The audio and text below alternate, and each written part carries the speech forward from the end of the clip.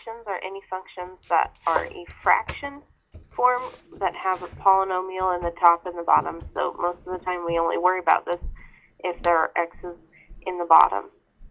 Okay, and what that does to our domain, remember our domain is any value we can put into the function for x that would give us a valid answer. Now what happens with fractions, which is what rational functions are, is we cannot divide by 0, which means the denominator of our fraction cannot be 0. So that affects our domain because anything that makes the denominator 0 cannot be included in our domain. All other real numbers can, but anything that makes the denominator 0 cannot. So to find the domain of a rational function, what you're going to do is take whatever is in the denominator and you're going to set it equal to 0, and then you will solve that, because that will tell you what numbers are going to make the denominator 0.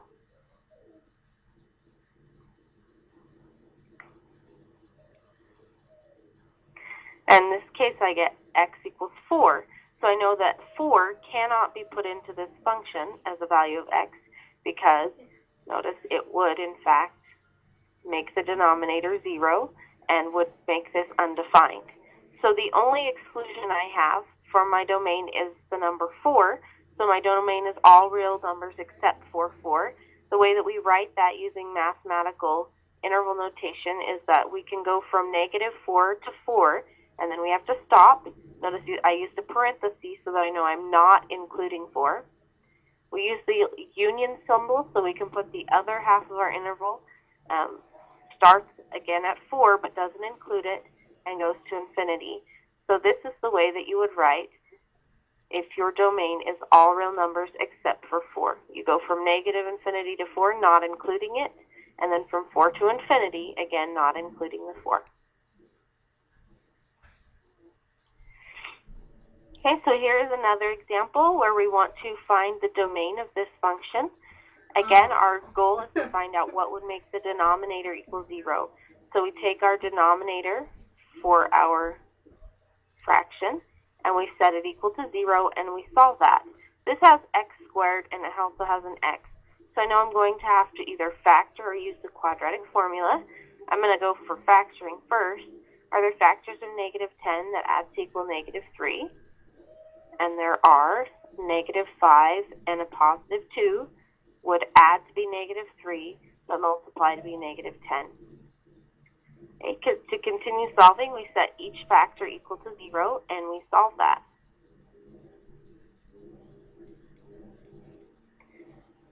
So we get x equals 5, and x equals -2.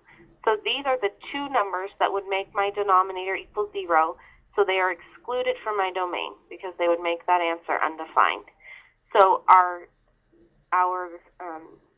domain is all real numbers except for -2 and 5. But the way we write that in interval notation, notice -2 is to the left of 5 on a number line if we were to put them on here. -2 would be over here and 5 here. So our domain starts from -infinity and goes to -2 and doesn't include it. And then we get to go from -2 and we have to stop again at 5 because we can't have the 5. And then we start at 5 and go to infinity. Notice it's all parentheses because I'm not including the -2's and the 5's. This is the way I would write my domain. This is all real numbers, but it excludes -2 and it excludes 5.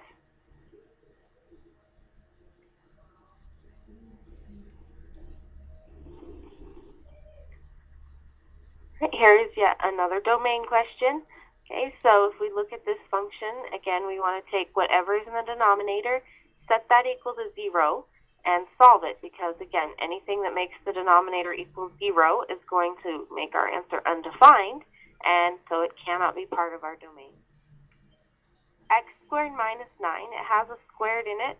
You could solve this by adding 9 to both sides and taking the square root, as long as you remember to put a plus or minus in front.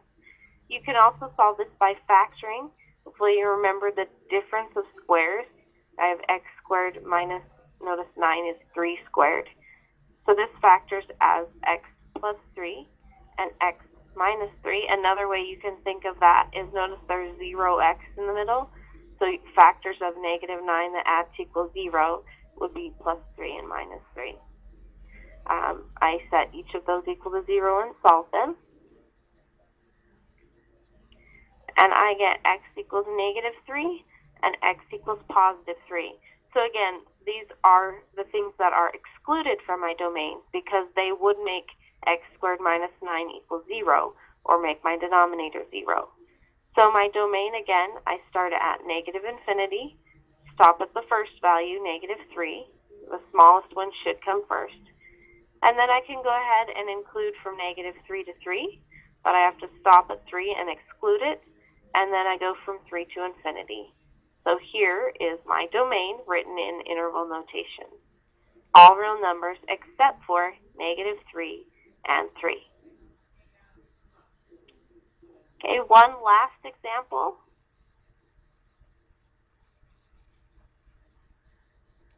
Okay, so once again, I have a rational function. I have fraction in the top.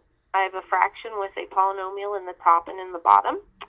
The things that when we do the domain of rational functions, the things we worry about is what will make the denominator equal 0, because that is not part of our domain. So we take the denominator and set it equal to 0 to find what's excluded from our domain. We have a squared and an x, so we need to either factor or use the quadratic formula. I'll try to factor this first. If I factor, are there factors of negative 12 to add to equal negative 4? Well, 6 times 2 is 12, and if I have a negative 6 and a positive 2, negative 6 plus 2 is negative 4, and negative 6 times 2 is negative 12, so that works. We set each of our factors equal to 0, and we solve them. I find that x is 6 and x is negative 2 are the two values excluded from my domain because they make the denominator 0. If I write that in mathematical notation, all real numbers except for negative 2 and 6, I would go from negative infinity to negative 2. Always remember to keep that smaller number, has to come first. And then we go from negative 2 to 6 and stop again, and then from 6 to infinity. Okay, so there is the domain of this rational function.